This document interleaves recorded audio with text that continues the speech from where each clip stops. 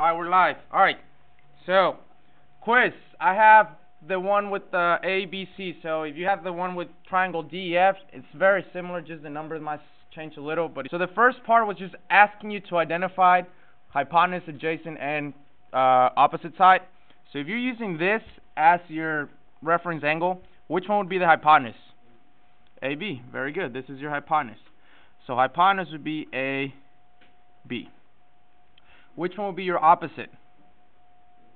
Remember how I kept telling you to draw an arrow to help you out? That's your opposite. So your opposite is AC. And by default, which one would have to be your adjacent? BC or CB? Really, the order of the letter did not matter as long as you use both of those letters. Okay? Alright, for number 4 to 6, a lot of you guys were overthinking this. Okay?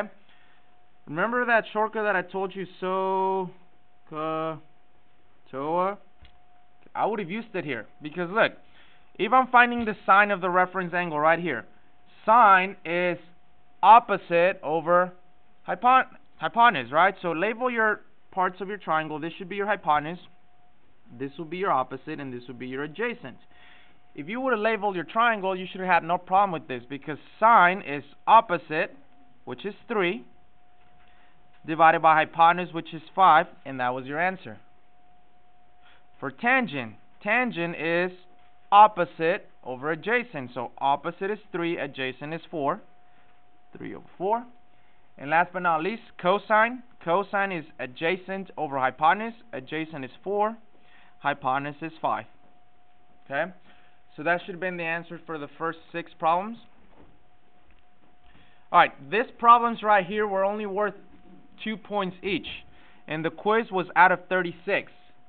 So some of you guys rocked this, but then did not do so well on the bottom part, which this is the one that I really counted more points, because each one of 7, 8, and 9 are worth 4 points. 10 and 11 were worth 6 points. Okay, so let's talk about number 7. Okay, number 7 was asking you to find x, and he gave you a reference angle of 58. This is your reference angle, so this is your hypotenuse, and this is your opposite side. Knowing that, what ratio has to do with opposite and hypotenuse? Sine. So that means you have to do the sine of 58 degrees, which equals to opposite, which is x, over hypotenuse, which is 22. Put these over 1 and cross multiply. X times 1 is x. 22 times sine of 58 degrees. And then plug that in your calculator. Make sure that your mode is on degree. So 22 sine of 58 degrees. Hit enter, and I got 18.66. And that should have been your answer for that one. Okay? Number 8. Here's your reference angle. If you label your triangle, this becomes a lot easier. Okay, a lot of you guys got confused here. Which one is your hypotenuse? This bottom right here. A lot of you guys told me that the 10 was the hypotenuse, and that's not true. What is the 10? What side? Is it the opposite or the adjacent? This is your opposite side, and the x happens to be your adjacent. So then let me ask you, you have opposite and adjacent. What ratio is that? Tangent. So that means you should have wrote tangent of 33 equals, well, according to SOHCAHTOA, it's opposite over adjacent. So opposite is 10, adjacent is x. Put this over 1 and cross multiply. 10 times tangent of 33. Some of you guys got here but then did not know what to do. Who can tell me what do I do from here? Darren, what do I do? Divide by the tangent of 33. Fantastic. You're trying to get that x by itself. So if we divide by tangent of 33, that cancels out. So now we can use our calculator. We can say 10 divided by tangent of 33. Close your parentheses. Hit enter. And your answer should have been 15.40.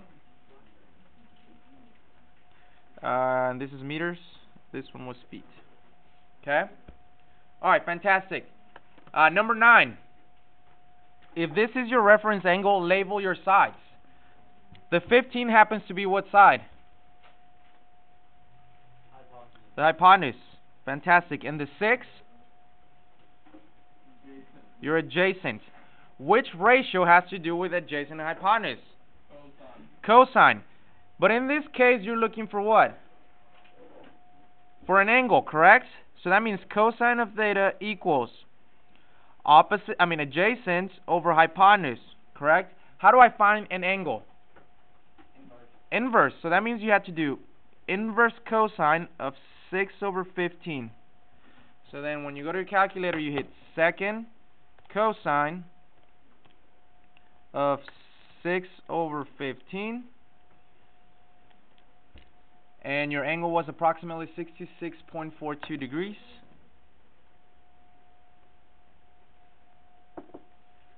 Alright, questions over any of those three problems? We're good?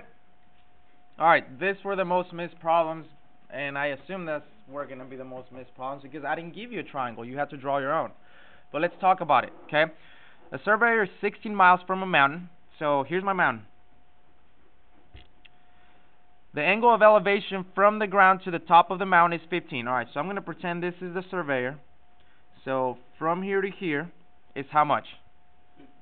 16. Angle of elevation, so that's if I'm standing here and I'm looking up, your angle of elevation is located right here. So that's going to be 15 degrees. Correct? It's asking you what is the height of the mountain. So this was your mountain and you don't know the height, so that's going to be your x. So now you have a triangle, you have an angle.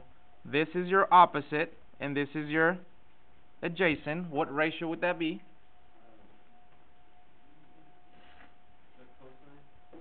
Tangent. It would be tangent, okay? So tangent of 15 equals to what over what? Fantastic. X over 16.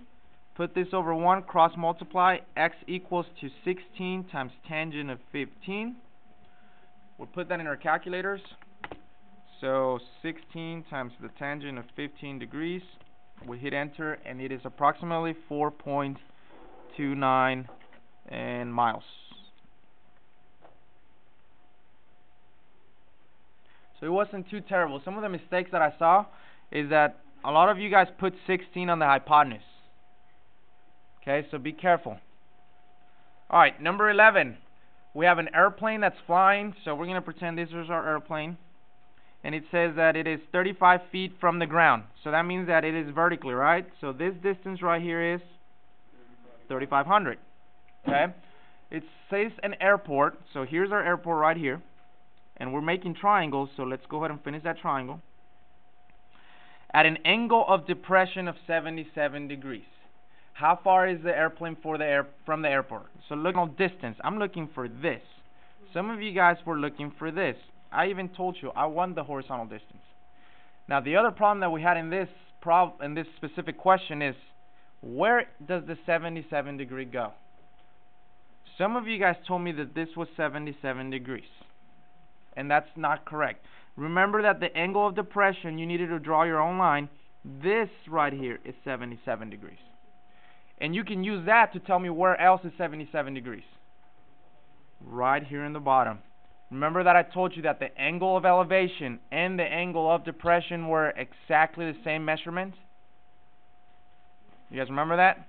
Okay. So now you have a triangle. You have the opposite and you have the adjacent. Again, this is tangent. Tangent of 77 degrees equals to 3,500 over x. Put this over 1. 3,500 equals to x times tangent of 77 degrees. And one more time, some of you guys got here and got stuck. What do I do? I just showed you an example previously. What do I do? Somebody else. What do I do? How do I get x by itself? Trey. We're going to divide both sides by tangent of 77 degrees. Very good. That cancels out, so that means that x equals, we're going to use our calculator, 3,500 divided by the tangent of 77 degrees, and it's approximately 808.04 feet. Okay? If you had the other version, it was the exact same process for every problem, just the numbers switched. Okay? Alright, if you have any further questions and you're in my third period class and you're watching this video, you can come to tutorials and I will help you out.